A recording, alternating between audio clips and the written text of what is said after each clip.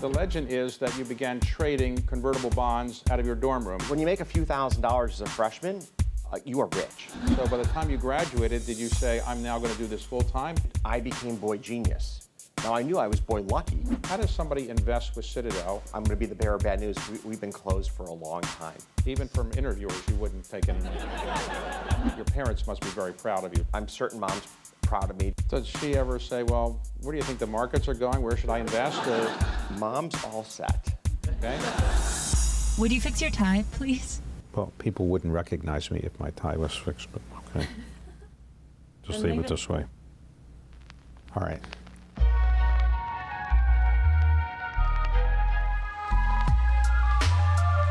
I don't consider myself a journalist, and nobody else would consider myself a journalist. I began to take on the life of being an interviewer, even though I have a day job running a private equity firm. How do you define leadership? What is it that makes somebody tick? So let's start with your beginning. You grew up in Florida, is that right? I was born in Daytona Beach. My father worked on the space program. So I grew up in Florida, Wisconsin. We went to Texas for a brief period of time, and then back to Florida for middle school and high school. You applied to many colleges, and you applied to Harvard. Were you surprised to get into Harvard, or do you think you were going to get in? So David, I've spent my entire professional career working on probability. Okay. Right, so odds stocks to go up versus down. So when I applied to college, I played the same game. In the dark ages of using a typewriter, I typed out about 13 different college applications. Okay, and so your chance of getting in each of them, you applied to 13 colleges, or? Right, and I'll get into one of them, hopefully the best I can get into. Now, you were the president of the math club in high school, so I guess you were pretty good at math? I was pretty good at math. Pretty good at math. So you got into Harvard, and when you got into Harvard, did you decide to go there right away, or you wanted to see if the other schools were going to accept you? That is a complicated story. My father's business partner was a Princeton graduate, and Princeton was my first choice, and my father had a falling out with his business partner just before the time you pick where you're going to college. And my dad said it would break his heart if I went to Princeton. And I went to Harvard. Well, that's broken the heart of the Princeton development people, I assume now, because... Well, one of my partners at Citadel, who I've had the pleasure of working with for almost 2 decades, actually served on Princeton's investment committee oversight, and I think he's done wonders to help Princeton feel better. Well, okay. So the legend is that you began trading convertible bonds out of your dorm room. Is that true or not? That is true. So my freshman year, and I'm at Bloomberg, so I need to say a moment of gratitude for everybody in the press. My freshman year, there was an article in Forbes on how Home Shopping Network was overpriced. And having read this article, I went and bought 2 put contracts in Home Shopping Network, and lo and behold, the stock cratered like 30 or 40% shortly after I bought these puts. And when you make a few $1,000s as a freshman, you are rich. Like this is the moment you have dreamed of. And that was what really started my interest in trading. I mean, you had never been that involved in it before? I'd never traded a financial asset before then. Okay, but you know, your classmates at Harvard, they're presumably doing other things, not worried about convertible bond arbitrage, right? So what did they think of you? I was a bit of an anomaly. Okay. I mean, look, my classmates and I were same experiences we all had. We debate politics like rapidly. We would have fun playing soccer in the yard at sunset and hope not to run into a tree. And you'd have your Friday night fun. So it was a college experience, but I spent a lot of time at Baker Library just trying to understand and trying to learn about finance. Okay, so the story is that you installed a kind of receiver in your room so you could receive data. Is that true, or is that a legend? It's true. So this is the early days of Harvard saying no to any form of business on campus. And the supervisor of the building gave me permission to put a satellite dish on top of the building so that I could have real-time stock quotes. Because remember, we're before the days of the internet. Did you have a roommate that said this isn't a good thing to do, or no? I purposely chose a single so I would not have a roommate that I would annoy every day. So by the time you graduated, did you say, I'm now going to do this full time? You're going to love this. Timing is so important in one's career. When I started to engage in convertible bond arbitrage in '87, I literally launched in September of '87. And I was very confident as to how this portfolio would behave in a bull market, and very uncertain as to how it would behave in a bear market. Like the mathematics on the way down are just much more nebulous than on the way up. And so I was short more stock than my back of the envelope math would tell me to be short. And what happened a month later? It was the crash of '87. And so at that moment, I became boy genius. Now, I knew I was boy lucky because I was short the market intentionally, but outside investors go, look, this person's a genius. He made money in the crash. So that was a very defining moment in my career, was the crash of '87, and being net short gave me a track record early on that was attractive to investors. All right, so you graduate, you say, I'm going to set up my own company. Your family say you're a little young to set up your own company, or they said this was a good idea? I was incredibly fortunate. My father was first generation to go to college. He was one of 7. My grandfather worked on the railroads. My parents always placed great importance in education. On my mother's side, my grandfather was an entrepreneur. He literally borrowed money from my grandmother's mother to start a small business, and ended up in the fuel oil distribution business back in the 50s and 60s. So that entrepreneurial bug was part of my mom's entire life. Like, she grew up in a family that was defined by my grandfather, who was a bit of a maverick. And so the idea that I'd go off and try to pursue this dream to my parents was very much just go for it. Who actually made the trading decisions? I was very fortunate to have hired a handful of colleagues who understood the products and who had very good judgment. What was most important in many respects in my life's journey is we traded 24 hours a day from almost day one. So we traded convertible bonds in the United States, we traded Japanese equity warrants in Tokyo, and then we would trade the convert market in Europe. Now, why was this so important? Because I can only be at work 13, 14, 15 hours a day. I had to learn to delegate. And if I look at our success over the last 30 years, it really comes down to have learned to trust people, to trust their judgment, and to delegate to skilled people. Which are you? Someone hold on to the market comes to your knowledge and wisdom, or just get out when it's going against you? All right, so first of all, the market is rarely dead wrong. And the history books are littered with people who are smarter than the market, who've lost all their money. So when you're in an investment and it's not working out, you really need to take a step back. What don't I understand in this situation? If you really think you've resolved all the unknowns that you can possibly get your head around, you stay with your position. Before we went to the Great Recession, how big was your company in terms of employees or assets under management? So from 1990 to 2008, we grew from effectively 3 people to right around 1,400 people. Assets under management, ballpark $25 billion. Okay, so the Great Recession comes, and how did you survive it, and how close did you come to not surviving it? So survival is the right choice of words. It was the only moment in the history of Citadel that our actual existence was in question. Did you think you might not survive? I'll make it very clear. I would go home on a Friday. If Morgan Stanley did not open for business on Monday, I would be done by Wednesday. And if you remember Morgan Stanley, the question was, would the Japanese follow through on their financing commitment, and their very existence was in question. So you quickly come to terms with the fact that we may not survive. And it may be an exogenous event in some sense that causes us to fail. And I have to accept that reality. And now that I've accepted that reality, what are the best decisions we can make to survive? And that was the playbook we came to work with every day. We are going to fight to survive, knowing we might fail, but we are not going to give up. How does somebody invest with Citadel, and is there a minimum, and how long should they hold the money with you? So I'm going to be the bearer of bad news. We've been closed for a long time. Oh.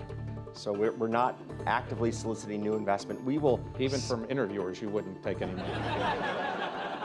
No. Okay.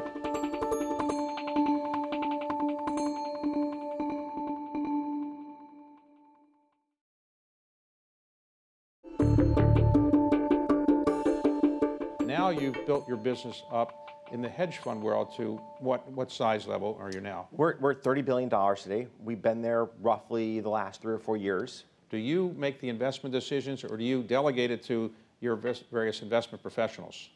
So we've been here now for about 30, 40 minutes. And in our hedge fund today, we'll trade about 3 or 4% of the entire U.S. equity turnover. There's no BlackBerry, there's no phone. Right. 99.9% of the decisions that we make, my colleagues are making. I firmly believe I want the individual closest to the information who has good judgment to make the call. There's no way from my seat that I'm going to be able, generally speaking, to make a better decision than my analyst who has covered Xerox for 5 years or has covered Amgen for a decade. There's no way I'll make a better call than they will. It is said that you spend a fair amount of time recruiting very good investment professionals. Is that a big part of your job, recruiting others to come to Citadel? I have interviewed ballpark 10,000 people in my career.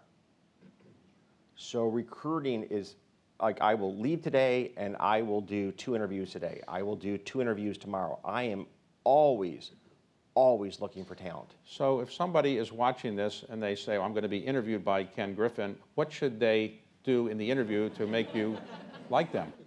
So what's interesting is the make you like them is a cognitive bias we have in interviewing people. And you actually want to avoid being caught in that trap. What I'm looking for 2 key drivers in a candidate. I'm looking for their passion. Do they love what they do? Do they love the problems that they work on? You know, there was a young woman who worked for us 15, 16 years ago, roughly a year or 2 out of an Ivy League school, I forget which one. And her boss came to my office and he goes, she's gonna leave. She's incredibly talented. She wants to go to medical school. And you need to convince her to stay. And I said, with all due respect, the minute she walks in my office, I will offer to write her letter of recommendation. If she wants to be a doctor, the world needs another great doctor, and I'm going to help her make that happen.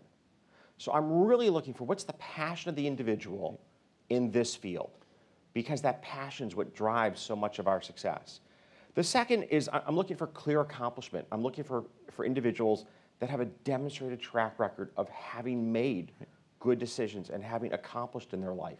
How does somebody invest with Citadel? And if they say they want to invest with you, is there a minimum, and is there a certain rate of return that that person should reasonably expect? And how long should they hold the money with you? So I'm going to be the bearer of bad news. We've been closed for a long time. Oh. So we're not actively soliciting new investment. We will... Even from interviewers, you wouldn't take any money? No. Okay. You fall into like one of my idol categories. So heroes in my career, well, I'll figure out how to solve for.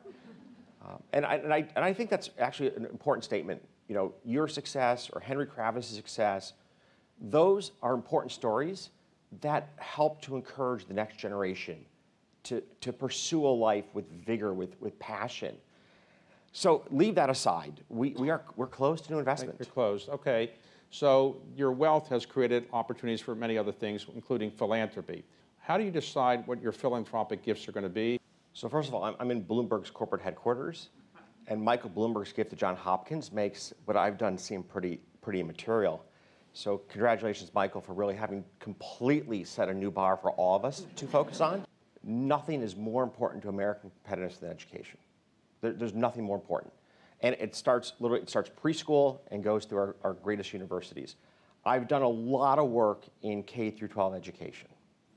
And the numbers involved are staggering. So if you look at a city like Chicago, we'll spend about $5 billion a year in K through 12 education.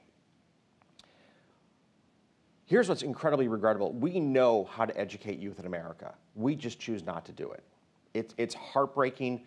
In that arena, I spend much more time on the political front because it's our body politic that is letting our kids down. And it's simply inexcusable. It creates so many of the problems we face today.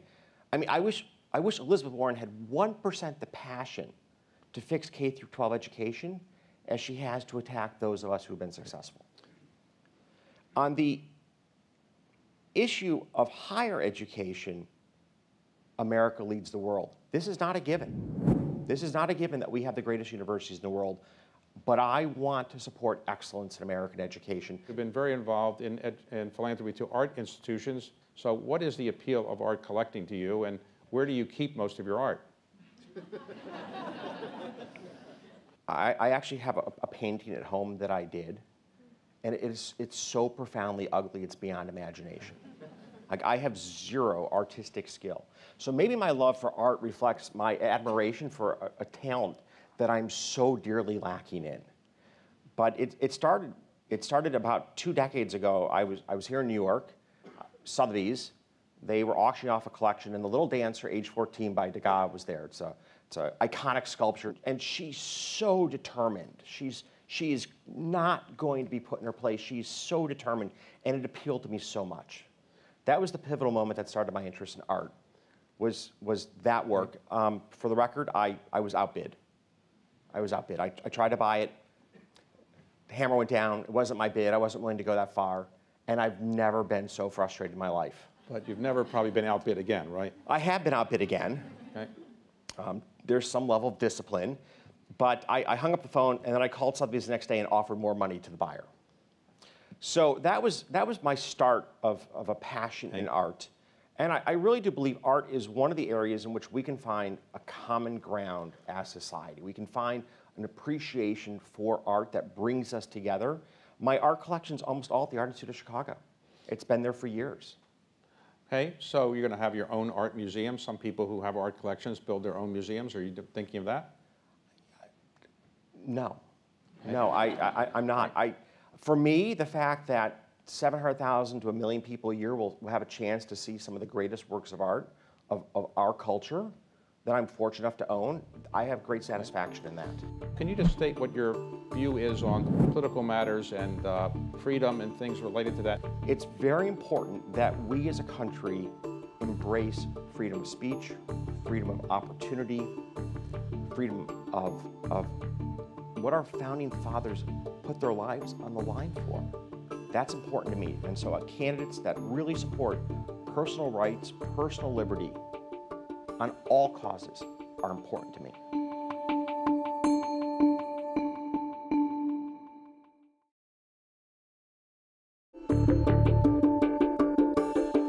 So you have bought the most expensive apartment ever in New York City and maybe in the United States.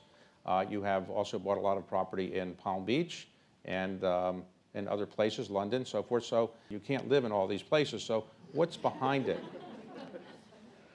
Well, you and I would probably be in competition for hours spent on a plane. Right. I think I probably spend 800 hours a year on a plane. So I'm actually in New York every single week. We have hundreds of employees here. We pay the New York investment banks roughly $1 billion a year in revenues. So this is my second home in some sense. This is home away from home. I have 3 little kids. My ex-wife and I have debated, do we make New York home? And the apartment represents the possibility that this might be home for me, and Citadel might be headquartered in New York one day. I'm a bit frustrated by the political winds in the city over the last few months. Amazon opting out of New York is heartbreaking. It's heartbreaking because when you bring a firm that is such a great user of technology into your city, it's not just about the success story of Amazon, it's about the fact that you now have a talent magnet that creates an entire ecosystem of success stories around it.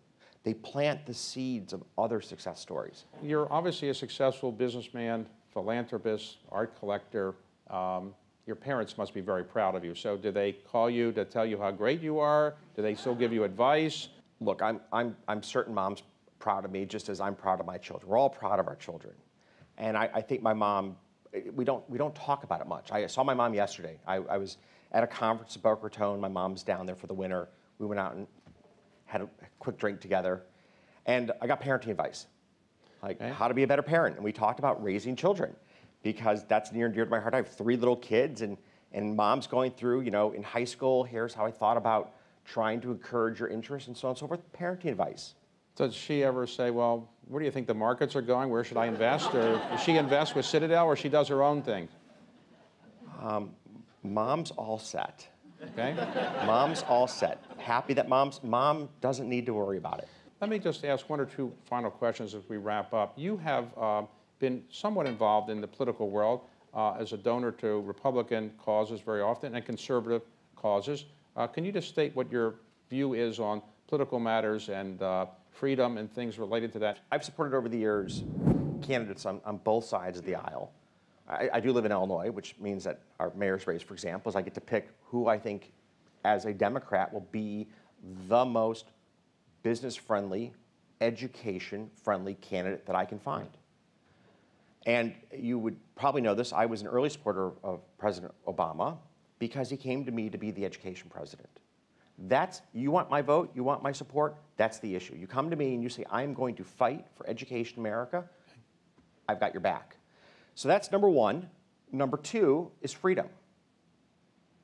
And in our country, a government that can take care of all of our needs also takes care of having left us with no freedom. It's very important that we as a country embrace freedom of speech, freedom of opportunity, freedom of what our founding fathers put their lives on the line for. That's important to me. And so candidates that really support personal rights, personal liberty on all causes are important to me. Have you ever be a candidate for office yourself? I don't know. Yeah, we live in a post-altered reality in politics today. Right. Facts no longer seem to matter. And that's hard for me to understand how I'd be a candidate, because if I were to be a candidate, it would be about the substance of how America will be successful. It would be about the substance of how we have our individual rights protected. And I don't do well in a debate which is untethered to facts. You've obviously got many years ahead of you, but do you ever think what you'd like your legacy to be as you get older? David, I'm 50, for God's sake. I know it's very young, but Bill Gates almost retired pretty much at 50 from running the company, and some people, John D. Rockefeller, retired in the late 40s, so you haven't thought of retiring at a young age, like 50? Rockefeller grew up in a different era. We will live, knock on wood, we will live much longer, much healthier lives. And I really hope to contribute to society for decades to come. Whether it's in the business realm, whether it's in the philanthropic realm, I want to be relevant to society. I'm very fortunate to know how to build teams, to know how to make things happen. That wasn't a gift given to me, that's a lot of trial and error, a lot of learning. But if you look at Citadel, we are so successful. We are far more than the sum of the parts. We're far more. And when you can put together the right team with the right mission, you can accomplish great things. What I'm most proud of is actually how we've reshaped financial markets around the world with Citadel Securities. If you look at interest rate swaps, for example, we've helped to create a competitive dynamic that has brought bid-ask spreads down by roughly 80% in the last 10 years. Right. That's money that goes right into the bottom line of pension plans, corporate treasuries, and other parts of society, and not into the Wall Street value chain. So by bringing competition into the securities markets, we have created a huge creation of value for the end users of these products. Ken, I want to thank you for a very interesting conversation. If you ever open up your fund again, could you let me know? Okay? Absolutely. Thank you. Great. Thanks very much. Thank you all.